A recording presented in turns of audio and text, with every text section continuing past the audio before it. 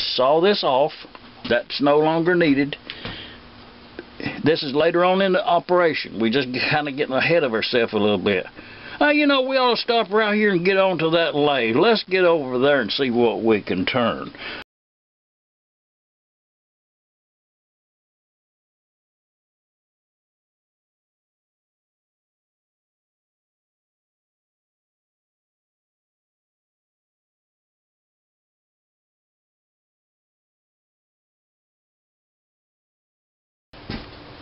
Okay, let's make a cut.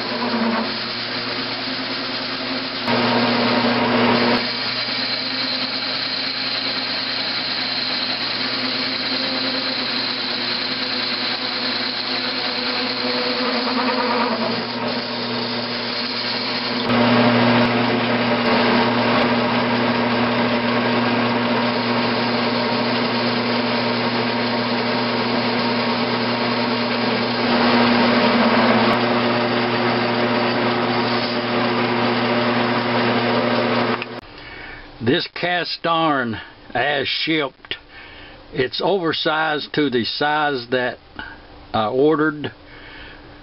The outside right here most of the time will be hard, so you have to take a cut off the outside here to get down to the actual working metal.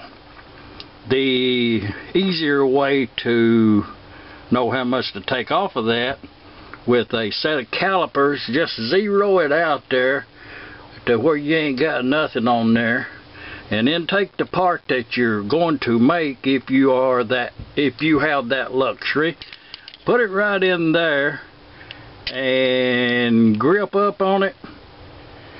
Okay, lock that in. Let's see what we got. That's 372.5. Can we get that on the counter?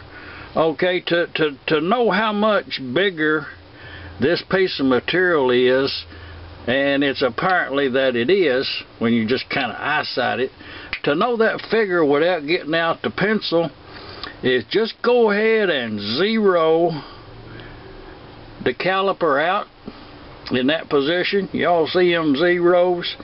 Okay, loosen that up. Now come up here and put the caliper on the outside of the material. Lock that in where you don't lose that measurement, and come up here, and it's 228 thousandths bigger than the part that we're going to make. So that's how much that I need to remove off of this down to that size.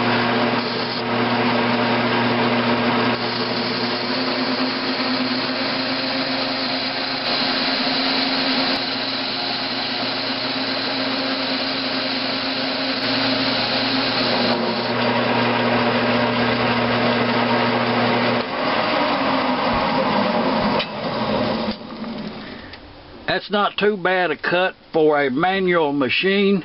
That's not too bad a cut. Chinese made. And I'm going to use this whole piece of stock is the reason I kind of got carried away on the cut there. The length is I'm going to make this many valves and more.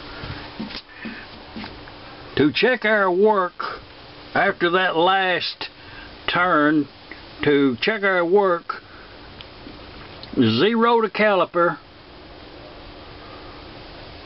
measure, okay, that's a pretty fair, precise measurement. Actually, it's not.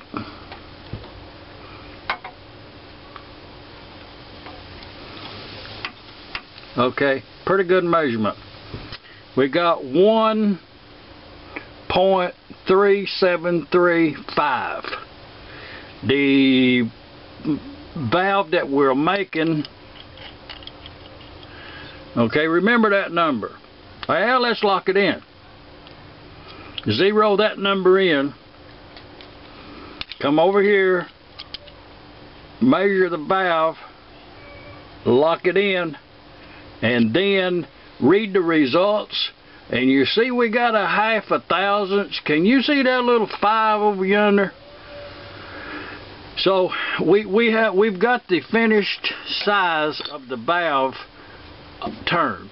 Now let's what I'll do now is remove this from the lathe and take it to the bandsaw, saw this off, and then we'll return and then chuck this part here into the lathe, turn the 45 degrees on it. Let's get on with that. See, actually, with that 0.5 there, 4 places down, and this is one of them Chinese made lathe here now, you know, I mean, I'll give them that there, when you put a 5 way down yonder, you know, in my world, that's, you know, I read that as 0 on a Chinese made lathe. I mean, it's an old Grizzly, a G9972Z. That's all I got to work with.